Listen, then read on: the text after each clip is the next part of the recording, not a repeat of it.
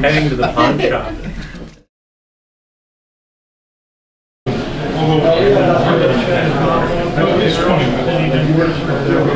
Definitely warm up after this maneuver.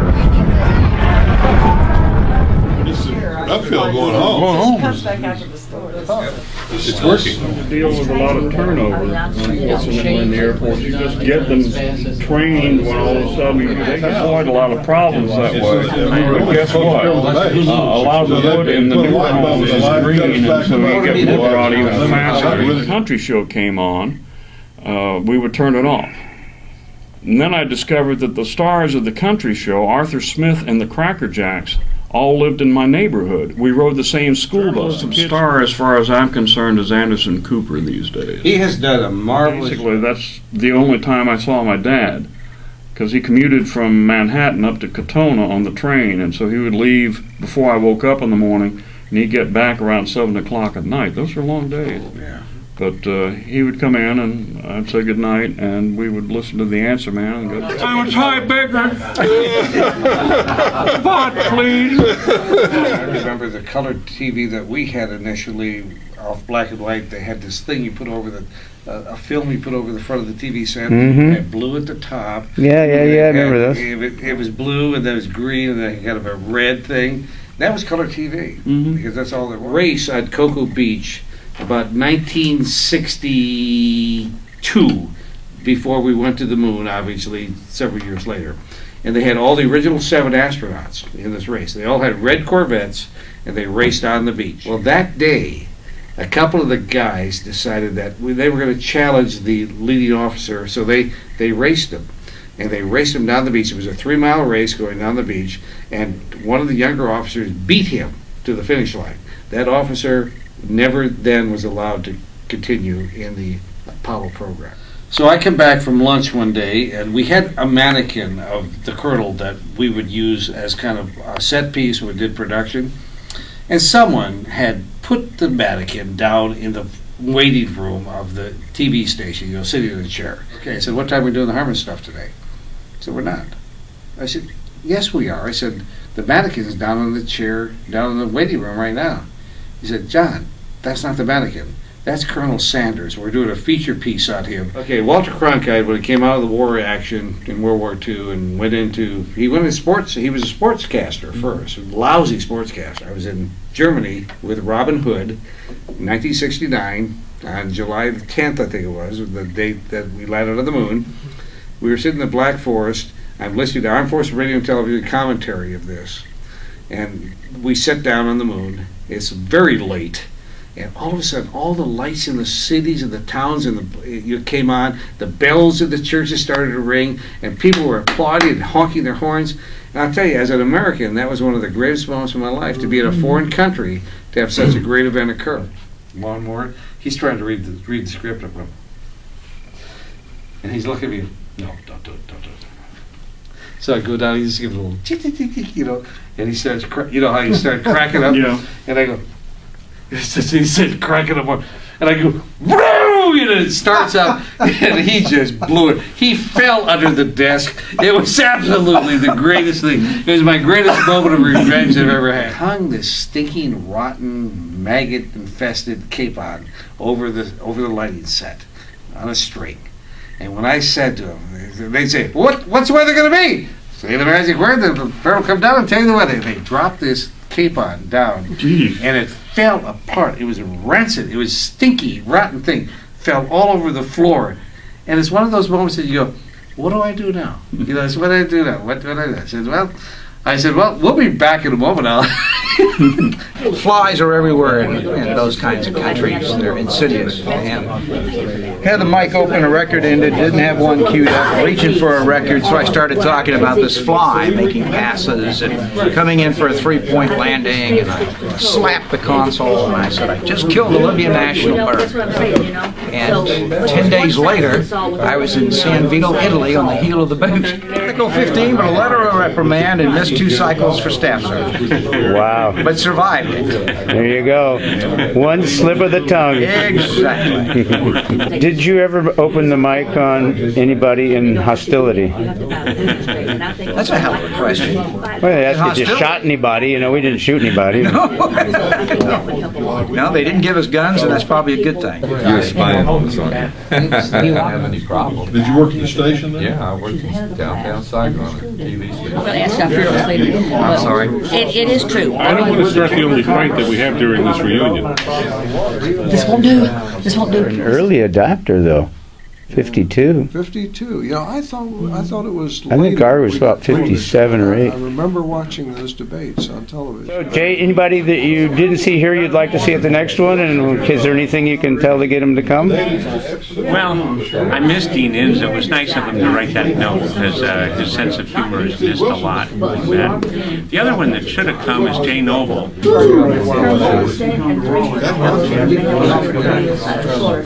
Absolutely. And that is true.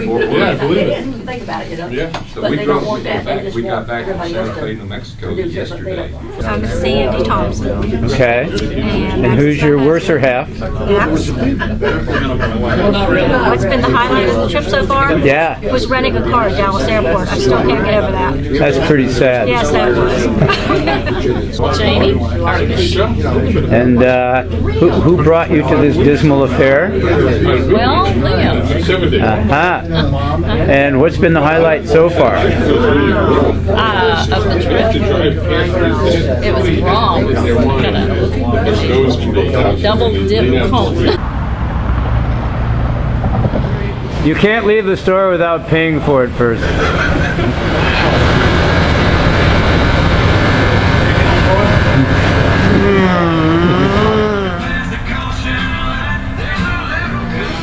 Waiting for his break. I think he did get something finally, but maybe I should mail him this stuff. Jim Cissell presents. In the rack. The Feedlot.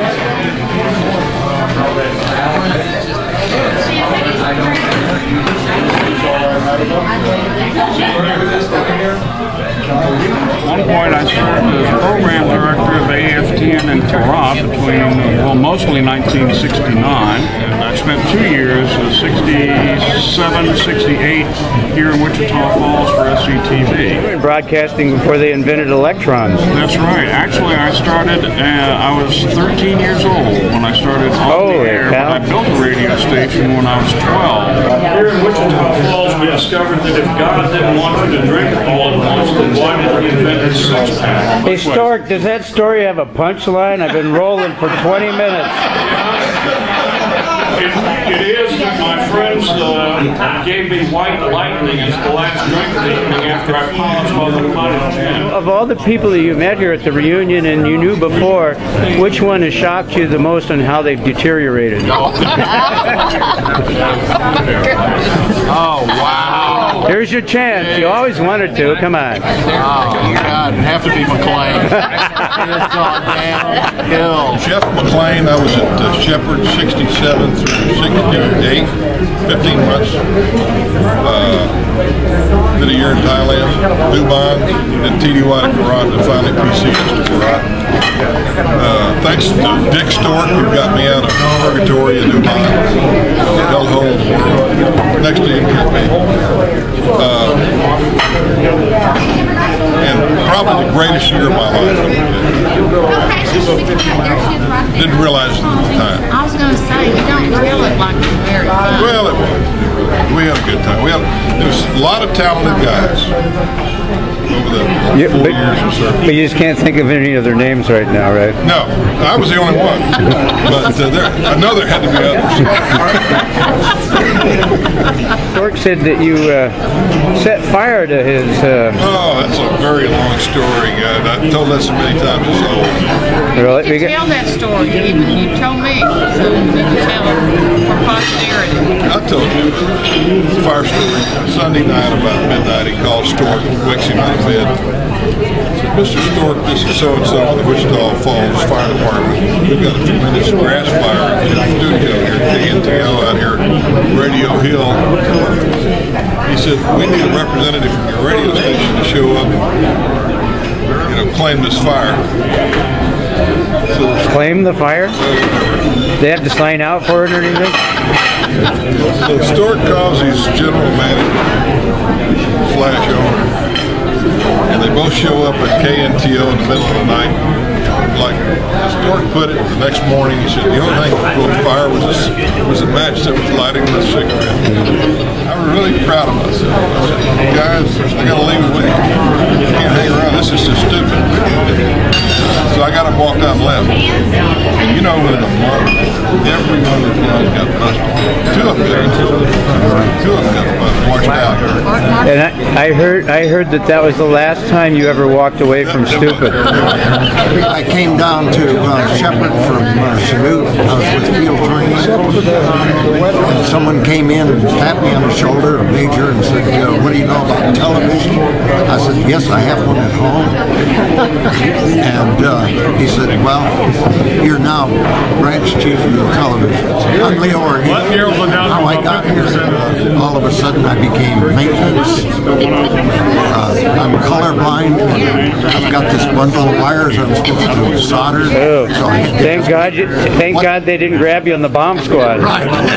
I was with the SETV from 1961 to 1969. And you were the boss of a lot of these guys, right? You were the NCUI. So of all these goofballs that are here tonight, which one was the biggest screw up whenever you were working with them?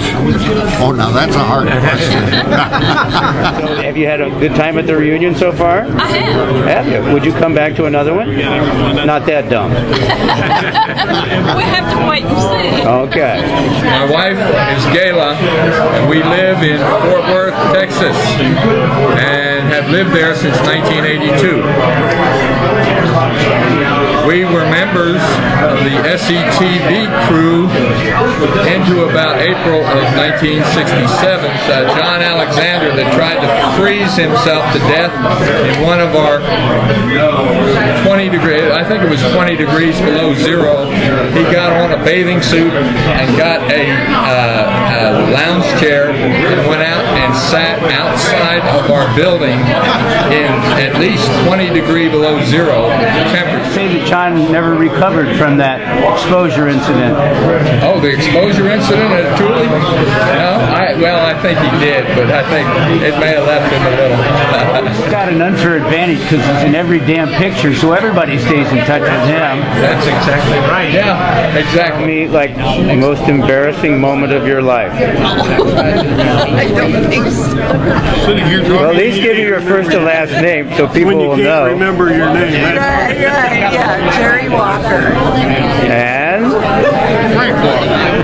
Frank, how do you come to be at this establishment this evening? Well, unfortunately or fortunately, I worked in AFTN and SETV and have a great association with a lot of neat people.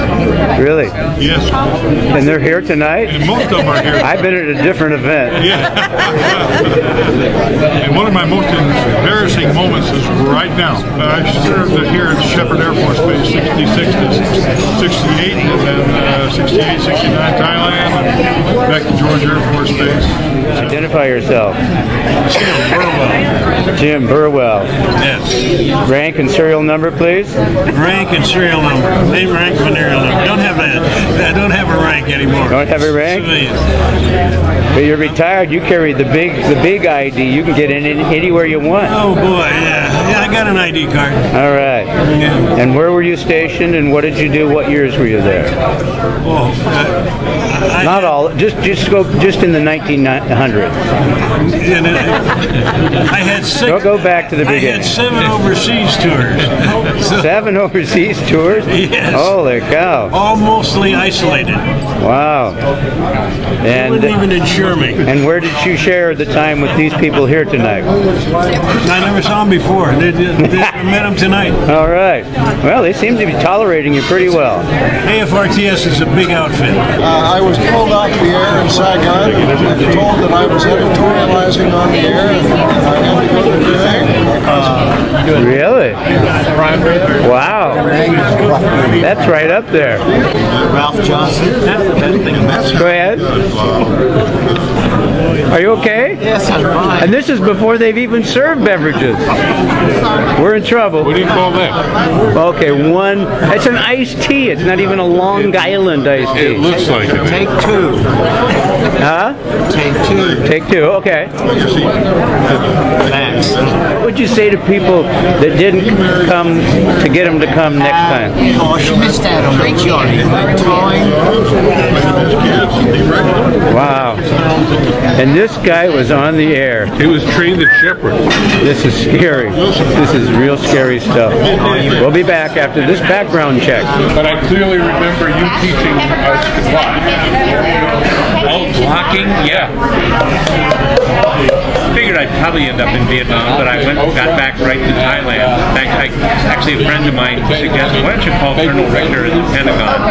So I did, talked to him and told him about my experience, and I'd love to get back and do something in Thailand like I did before. So I did. That was 67 or 68? That would be late 67 and 68. And then from there, I finished out at Travis Air Force Base in Fairfield, California. And overall, a mighty good experience. I loved it because I did have guaranteed enlistment, but I've had many people tell me, "Oh, you fell for that trick," so I didn't know for sure. But finally, orders came after 6 weeks of painting rocks, and I went to Thailand. I went to Korat, Thailand, and was there and had the most amazing and wonderful experience that first year when they were really just building the network. The first. And that was 66 to 67? That's exactly right. Okay, yeah. and then what happened? I taught English off base and met crazy people like Jim Cissell. And are any of the people present tonight people that you would admit to knowing in a public place? Oh yeah, I've been in many a sandlot with this guy named Jim Cissell, heading toward Nakhon wondering where the hell we were going and how we were going to get back. It was fun. I might have to delete this later. I always felt guilty because you knew more Thai language, Jim Cissell, than I did, and here I was doing the language lessons on the air, but that was a little embarrassing. But most of my conversation centered around alcohol, I think. That's the truth. Been there, done that. Steve Sills. Okay. I've known Jim since 1968. Wait, this is not about me. This is about the event. Don't tell me that. This is who you are and what times you had. Oh, okay. Yeah. Okay. Well, what do you want to know about it? What do you want to tell? What is extortion worthy? Not much. I've led a pretty pure, simple life. Oh, what does T-lock mean to you in Thai? Los Angeles. What does T-lock mean, Steve? T-lock means sweetheart. Sweetheart. Yes. How would you know that? Because I've been married to my T-lock for 38 years. Okay, that was a good cover. That was really great. Wait a minute. Do you believe that? Do we believe this man? It's the truth. Okay. Every girl that worked downtown in Nakhon had an identification card with a number on it. And every 2 weeks they had to go to the hospital to have a checkup. And then the hospital would call the radio station with a number of the girls that failed their checkup. You had to put it on the radio? We would broadcast it. It was on the radio. It was a public service. It was a public service announcement. Right. So when Jim and I got there, somebody would just open a mic and read off the numbers. 26, 192, 435. So we decided to spruce it up a bit. And we would do little skits and play songs like You Only Hurt the One You Love, or It Only Hurts for a Little While. We would kind of make it a little more interesting than it was before. So, but it seemed to me that the further you got away from payday, the longer the list got. There was a correlation. The girls didn't have the money to pay off the doctors to get the...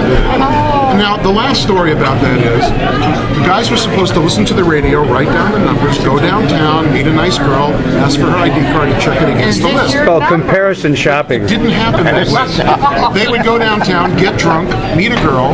When they were done, they'd ask for the ID card to come back That's to the station. other guys. You're not talking, not AFTN personnel. Come back to the station and say, what about number 936? And I would say, get to the hospital immediately. I remember I was 19 years old, a single man, Is this going to be in the deposition? This will. She was a very lovely girl. And 3 weeks after we broke up, she came up on the hospital list. What number? You gave her some kind of disease? 1247. No. With a bullet. Weren't you supposed to listen to the station to find that stuff out in advance? That was the gal that rolled over the car. No. Little kid walks into an ice cream store, and he's wearing his cowboy hat and his 6 guns in his boots. And he walks up to the counter and he goes, "Give me an ice cream, son." And the young lady behind the counter says, "What kind of ice cream would you like?" The kid goes, "Chocolate. You want nuts?" "Sure." "You want your nuts crushed? You want your tits blown off?" "Thank you. I'll be here all night." My mother's working down in New York doing books for some nonprofit, and somebody knows somebody who's in Bangkok. So they get the address and they had a phone number. They live in Bangkok. Yeah, the guy worked in Bangkok, so they had me look him up. So I get there. I can't remember. It couldn't have been the first day. I was down in Bangkok for some reason. I called this guy, and he goes, "Okay, I'll meet you at Telecabby this or that." I meet him. He says, "Hi, nice to meet you." He takes me to a massage parlor and disappears. That was it. So my mom helped, helped me get oriented. So to speak.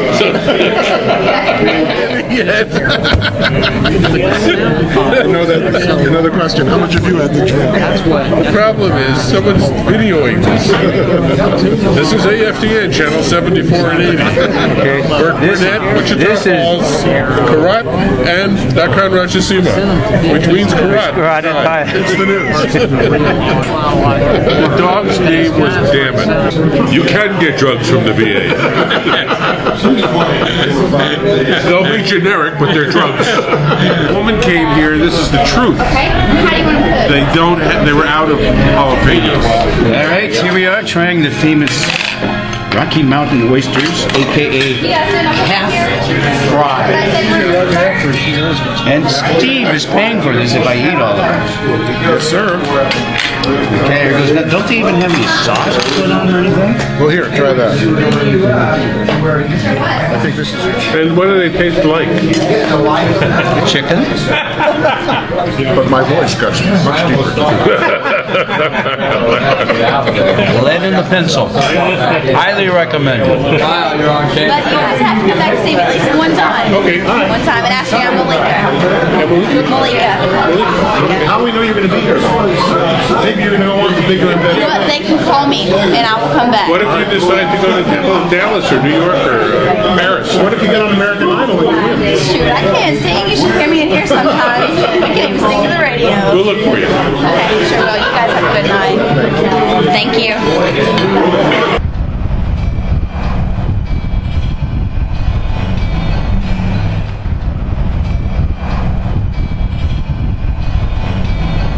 Here I am at the Cracker Barrel in Wichita Falls, Texas. Came all the way from LA. I'm on a mission to visit every Cracker Barrel in the United States. And what is it? Some people go to ball fields. I go to the Cracker Barrel. That's it. And what makes the Cracker Barrel so close to your heart? The snuff. Snuff? Yes, they sell snuff. And the largest Tootsie Rolls in America. Oh, that is the best Vanna White I've seen in a long time. Here's your radio voice. I'd like to do a voiceover. It's as if it's made with milk.